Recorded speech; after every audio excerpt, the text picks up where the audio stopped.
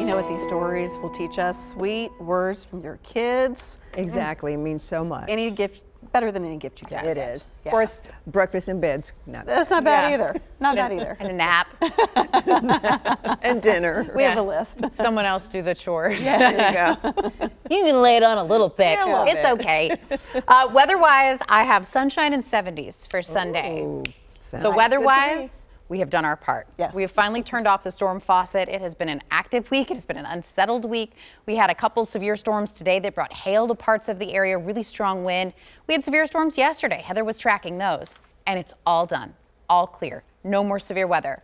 Not to say it's not raining in some spots. So let's take a look at who's dealing with some downpours right now. There are a couple showers that are kind of trying to dance around Davidson County and our surrounding counties. Cheatham County, you've got a little tiny shower here. Same thing over towards Dixon.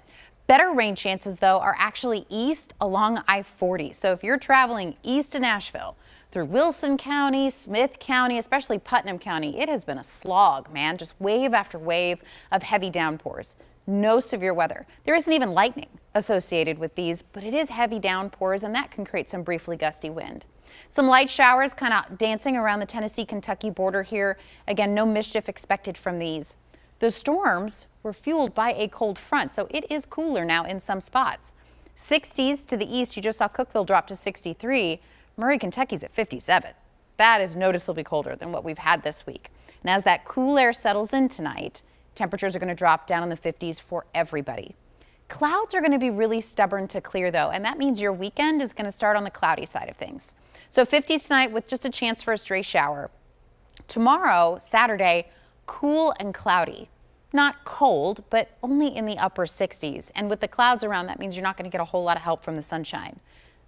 That sunshine does come back, though, for Mother's Day. Sunday's looking pretty fantastic. Mid-70s, lovely conditions. And once we do turn that corner and start warming up on Sunday, we slam it down on the gas pedal as far as the heat goes into next week. Rocket launching into some summertime territory by Tuesday, Wednesday. Looking to be potentially our first 90-degree days of the year, which could also set some records.